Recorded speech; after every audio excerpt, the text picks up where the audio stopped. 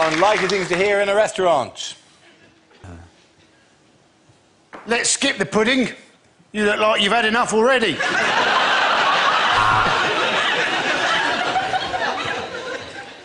Wow, thanks for picking up the bill, Dara.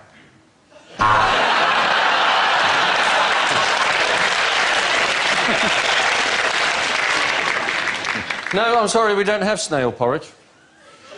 No, this isn't owned by Heston Blumenthal. This is Heston Services.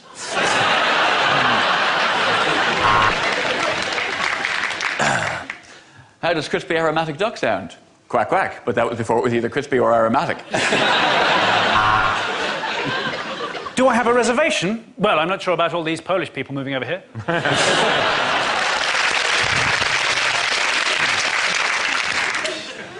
Table for two, please. But no food.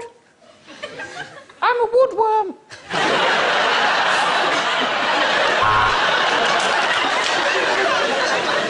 This is a traditional Greek restaurant, so don't worry if you can't pay. The German government will cover it.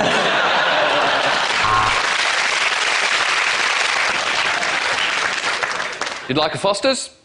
Hang on, I'll see if we've got any left. Barry, any Foster's left? Yeah, keg's nearly full, Jim.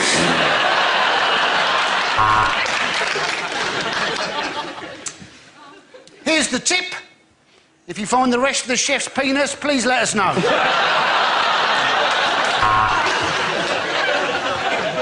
Have you been to a harvester before? I'm joking, no one comes twice. It's nice to see the rugby players getting along with the dwarves.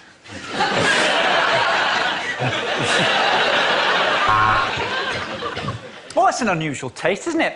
What is in this death by chocolate?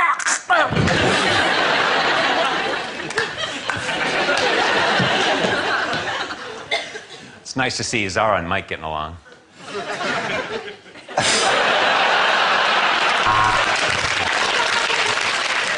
Yes, it is all-you-can-eat night, and that's why you can't come in, Mr. Pickles.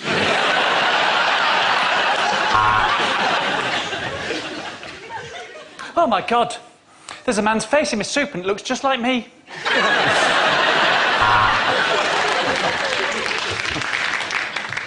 Excellent choice, sir. This lady is much fitter than your wife.